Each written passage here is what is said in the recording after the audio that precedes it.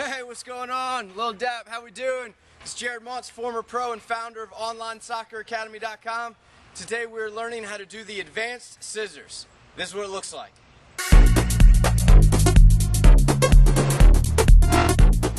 This is the advanced scissors. The regular scissors is a great move, but good defenders don't always fall for it because the regular scissors, the ball doesn't move, you're just moving your body.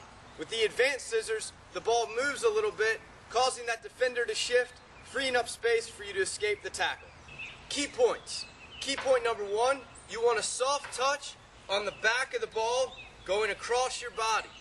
Okay, so your touch shouldn't be up here on the ball, it should be in the back, and your touch should go across your body, not forward in the direction of the defender. Key point number two, sell the move. Key point number three, change pace. Here's an exercise you can do to practice the advanced scissors. You're going to need 4 cones. You take your 2 cones, set those up as your defender cones, and then your other 2 cones will be about 7 yards on either side of the defending cone, allowing you room to change pace after you do the move.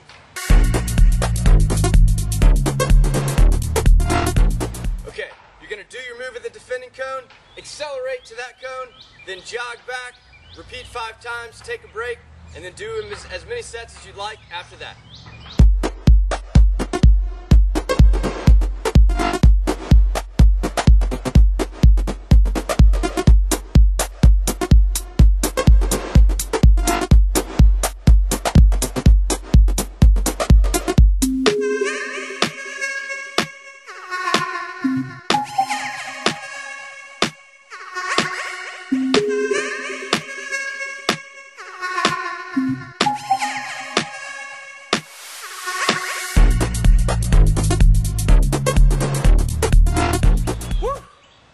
Once you feel comfortable on your dominant foot, then try it out on your non-dominant foot.